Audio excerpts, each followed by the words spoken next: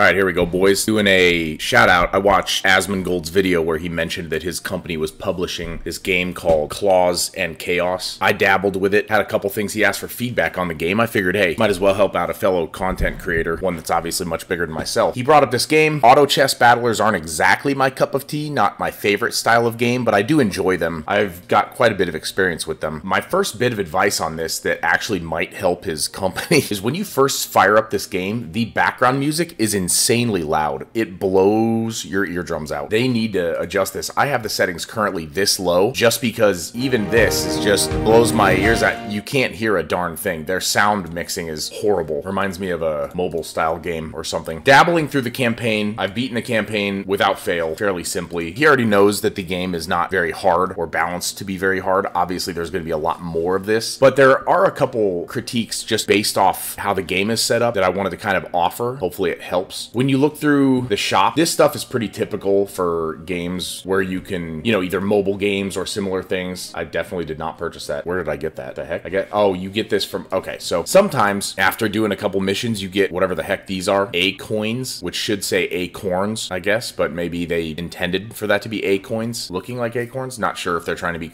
cute there or if they just typoed. But when you get a couple of these, you open it and a little fox comes running out and gives you some reward. I mean, I guess that's important. Yeah, these two missions, you get little acorns, I guess, through here. When you're in the shop, this might be something they develop much later, but I don't really see any benefit to unlocking any of this stuff because it's such a goofy, cutesy art style that somebody like myself, at least, really won't appreciate unlocking profit outfit for an archbishop. Like, I wouldn't even notice the difference, to be honest. When you're looking through the heroes, there's another thing you're supposed to unlock with, I think it's these books. When you click on them, you have yet to unlock this character's lore. In order to unlock the lore, you have to upgrade them to level 1 during battle. So if you use a character a lot, you can unlock their stories. Let me find one that I did it for. This one. So the issue is, Rabbit middle schooler is like any rabbit her age. She likes hanging out with her friends, online shopping, crafting detailed military strategies for hypothetical wars. She's a star member of the junior military club and relishes in maintaining discipline and order in the halls of the academy. That's a cute little addition where they add like a story to each character. But some of them, like this one, the Rabbit Necromancer, unlike many others that attempt necromancy to see their deceased loved ones, Rabbit Necromancer is simply a mega fan of a long dead boy band and hopes to get her favorite album of theirs autographed. Where does this come from? There's nothing for the player to really appreciate here because there's no storyline behind the Necromancer. There's no background.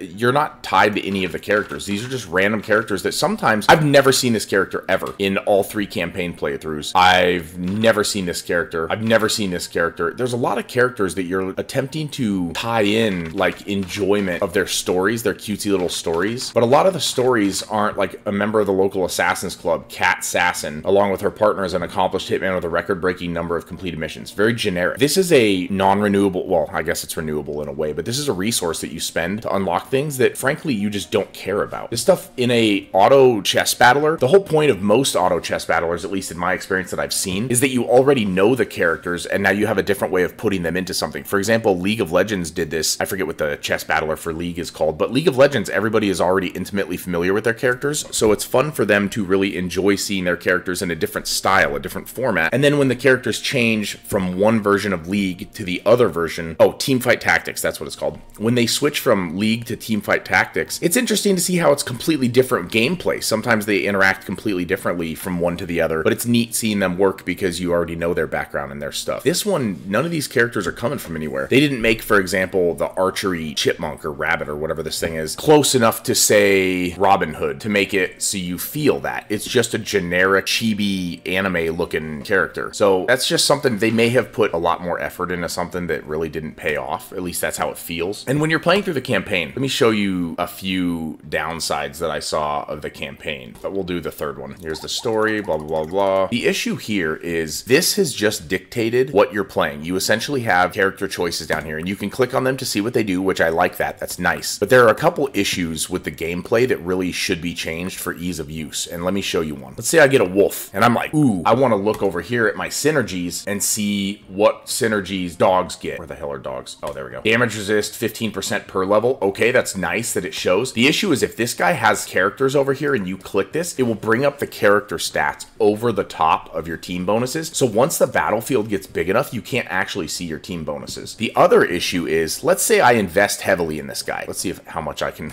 invest in this guy, see if I can find another dog just to level him up. Yep, there we go. Okay. We have fully heavily invested in this guy, right? We're doing everything we can to level up. Okay, we're out of points. We've fully invested in this guy. See this. See how over here you can click equips to see what items you've put on him? It's not very obvious that you're deleting. If you get an equip, let's say you find a dagger down here and you put it on, it's not very obvious that your dagger is going to be replaced. I saw Asmongold in his own playthrough, in fact, consume over 4 foods and just keep throwing foods on that character, and he was deleting them without realizing he was. Another thing that's very frustrating, this is probably the worst of them all. If you have a character that you've invested in and you want to click equips, but you accidentally click on sell, watch what happens.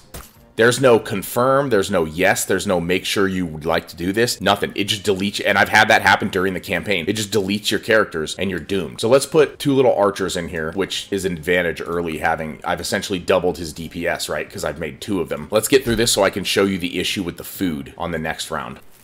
Cool, we won, obviously. Let's try to find us... Oh, wait, maybe upgrade the shop to get some food. First tomb, sure. Food. I'm going to keep just adding food onto this poor guy. Now, see how he has an equipped book? If I put this gun on the book, it will replace the book, but it won't ask you to confirm or anything. So I'll save that one so I can show it next, and then we'll see if we can save anything. Now, we'll probably lose this one now because I haven't upgraded anybody, but we'll see. Oh, there we go. Look at that, pulling it out.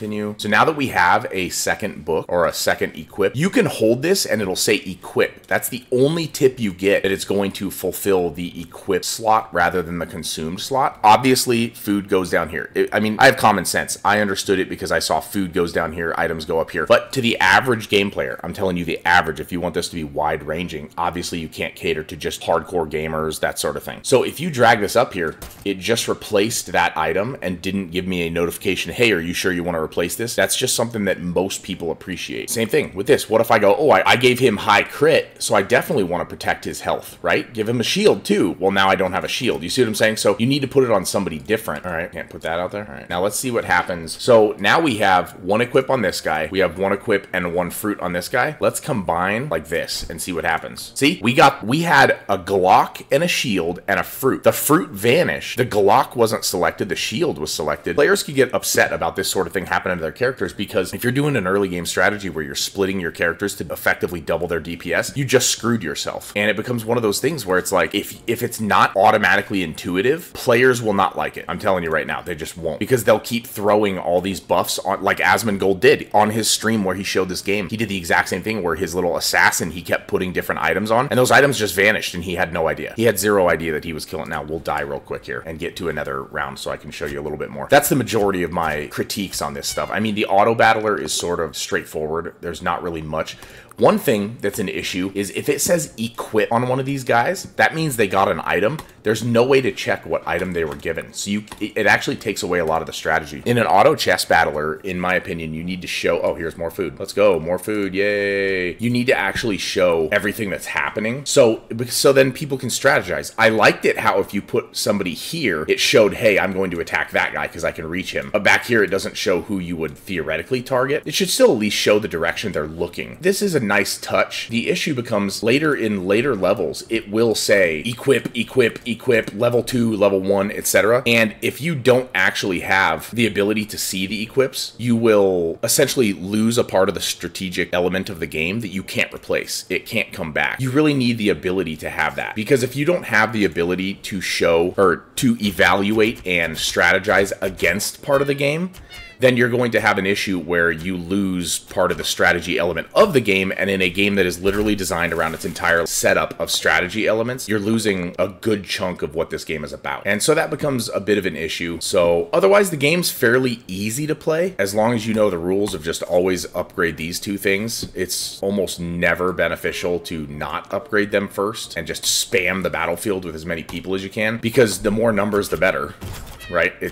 That's fairly true of most auto chess battlers. Obviously, I kind of screwed myself here by just not playing optimally, but you can win with just numbers. That's what I showed in the first round. I don't think Asmongold was looking for feedback on how good the game was in terms of balance. I think he knows it's not balanced. The issue becomes the clunkiness of the thing. To summarize, if they changed the fact that, look at this, oh, let's say I'm clicking around, I'm trying to be fast, which everybody that plays an auto chess battler wants to be fast, right? Faster options, faster looks, faster, etc. And usually in multiplayer PvP, they speed the game up. You only have a certain amount of time to do everything. If I'm quick and I have like a level 2 archer here and I'm depending on him as my main guy, and I go to equip and I click sell, I just lost everything and I got $2 back. That's in no way, shape, or form close to make this game decent. The other feedback is obviously when you put an equip on and it's going to replace something, they need to confirm that. They need to confirm that you want to replace that something. I don't want to be grabbing lifesteal, have this guy have a lifesteal thing already. Look at this. Rumor already has lifesteal, can't do it. See, that's beneficial. That's a beneficial side effect. Why does it not have it on the flip side where he is asked before replacing the lifesteal with something else, right? Like, why is that not a basic functionality of this? That's most of the feedback, brother. I know you're not too serious about this game and you're just publishing it, but I figured, hey, one creator to another, hope it helps out. Let me know if there's anything else I can do for you. See you guys later.